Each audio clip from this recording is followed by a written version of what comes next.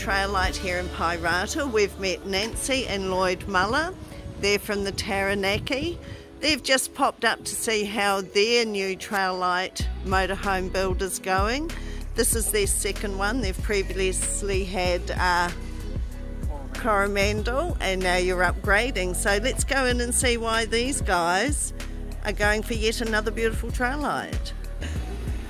So we're going to have a look in. It's in the middle of the build.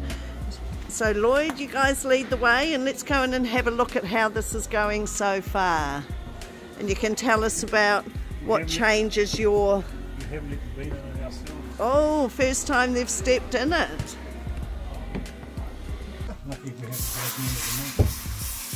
Right. So it's mid-build.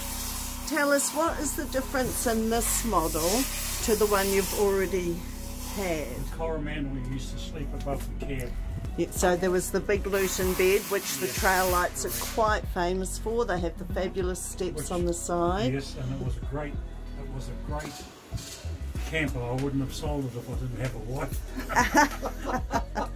But the challenge of getting up into that Luton space has just got a little bit too much. So you've elected to go for the fabulous bed at the back, and the amount of storage that they pack into these is just fabulous, isn't it? Yes. With all your drawers underneath, and the bed pushes back. Yep. So that you have walk around space, as we've just seen in the one I've just reviewed. So this is identical to that really, isn't it? Except you've got even more upgrades. We've got the TV in the bedroom. Right, I saw the fittings for that. So you've put the TV in. Yep. What else have you done, Lloyd? The automatic levelling system. So you're going to push a button and everything will just automatically level. And it's got the air shocks at the back, which lifts the 3 settings, which lifts the chassis up. So if you're going a bit off-road... Oh, you can do it for comfort, anything. Just for comfort, for anything. Yeah. Yep. For ride comfort while you're driving. Correct. All that sort of stuff. Why was that important to you? It was an option that we were given, so we decided to take it. Yeah. What other options were you given? How did you go with solar? Did you upgrade? Yes, we upgraded the to the lithium batteries and an extra solar panel on top. So how much solar are you going to have on this? I can't quite tell you that, to be honest. Hundreds of watts. Plenty, Hundreds. Plenty, yeah. And how happy are you with the kitchen? Is a slightly smaller kitchen bench than your previous one?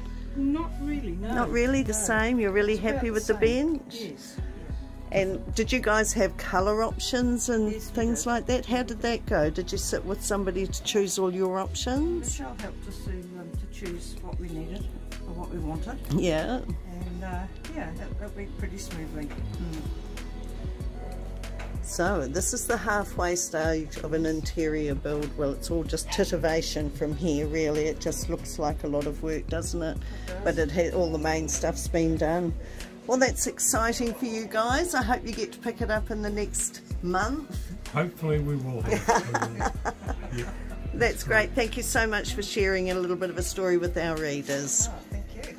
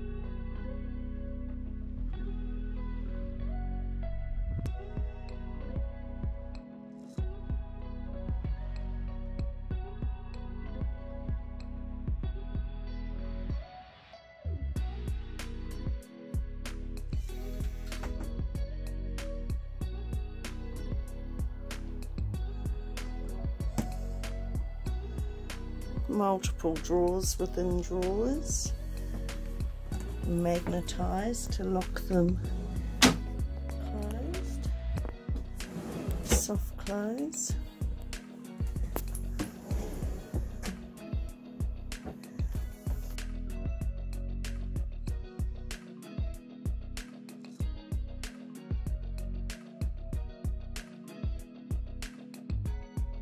Bedroom, the mattress pushes back for daytime, creating plenty of space at the end here.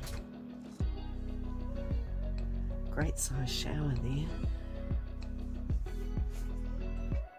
Beautiful Roman blinds over the large windows. Everything can be styled and picked to suit. Deep, spacious storage there. Wardrobe. Small storage drawer under the wardrobe. Oh, it's in there. Power and 2 USB chargers.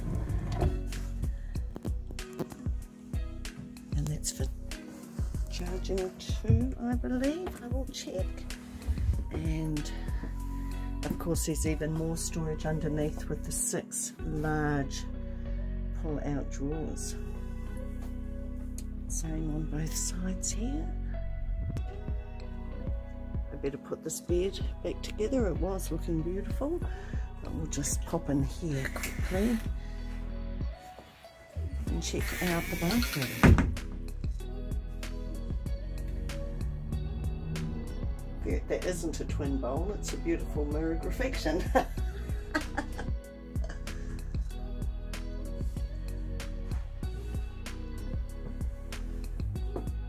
Storage out in that corner.